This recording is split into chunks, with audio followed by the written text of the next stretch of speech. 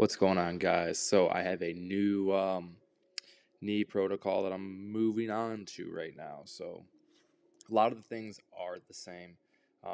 Mobility, strength, all of that, range of motion. Starting off with some anterior tibialis rollouts. Just it's been feeling good ever since I've been implementing this, and I'm not doing that. Not going to take that away.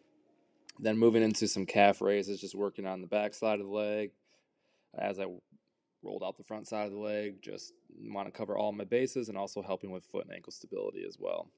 And then I'm going to be going into more of a split squat knee over toe for time. Really want to get the hip flexor on the leg that's back and straight stretched out as I have tension on that knee and tendon.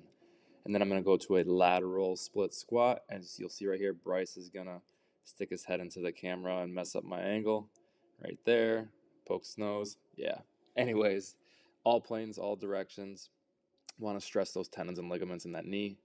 And then going on to up downs, just pretty much little mini hops from 1 foot at a time to a box, and then you can pick up and mess around with the speed. I really like these because you can play around with the distance and the height and really build up the tolerance to load and impact for that knee.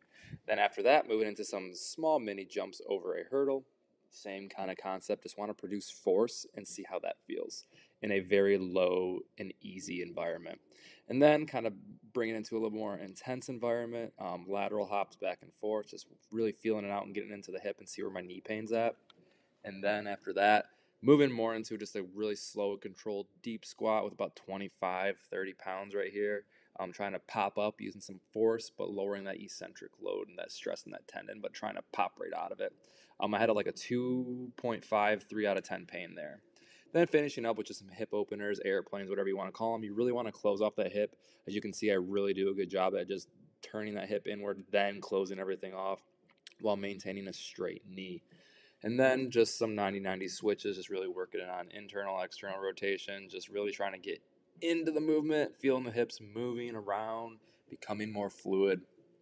Everything extends from the hips and ankles and knees. So really have to take care of those supporting structures in our body because those don't work, we're not walking very well. So, and then the last one right here is B stance RDL.